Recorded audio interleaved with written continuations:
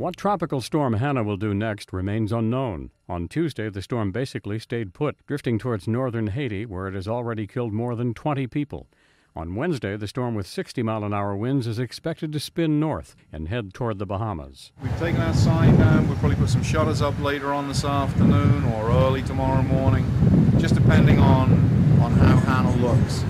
Emergency officials from North Carolina to Florida are also keeping a close eye on the storm. Florida's governor has already declared a state of emergency. This order will ensure timely precautions are taken to protect communities and the general welfare of our state, as well as to initiate measures to provide assistance to other states in need.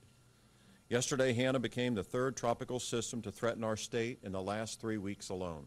Evacuations could soon follow. Hanna could slam into the U.S. coastline as a Category 2 hurricane. You need to heed evacuation orders. You need to do like the folks that were in our shelters did. When the evacuation order comes, evacuate. Just because the TV meteorologists are out there and the journalists are out there, don't mistake that into being that it's not dangerous.